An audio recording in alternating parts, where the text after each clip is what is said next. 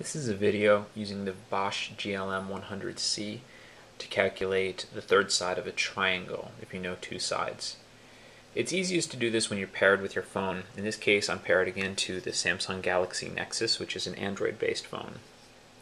The function key on here is just a little easier to see, but the function key is of course available on the device as well.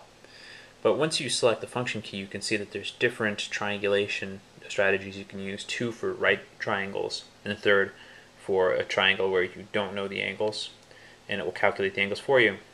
So all we're going to do now, I'm going to switch over to the device. I'm just going to tilt the device. I have it up on a very simple tripod here. And I point it down, and then I'm going to take one measurement. I'm going to pull it up and do another measurement. I'm going to switch back to the phone because it's a little easier to see. So you can see it was able to calculate that given the two sides and the angle in between them, that the resulting third side was 2 feet and 2.6 feet. And that's pretty useful. In this trivial example, this measuring 3 feet wouldn't have been hard. But if you're measuring the second or third floor of a building, that's a pretty useful ability to be able to, with one device, be able to check the angles and the lengths of the two sides and come up with a third side. It's one of the better features of this new device. So the gyroscope that's built into it seems to be pretty accurate.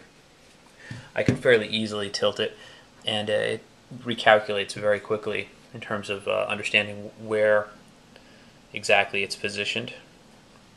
You can see it tracking it up slowly right now, and that seems to work really well.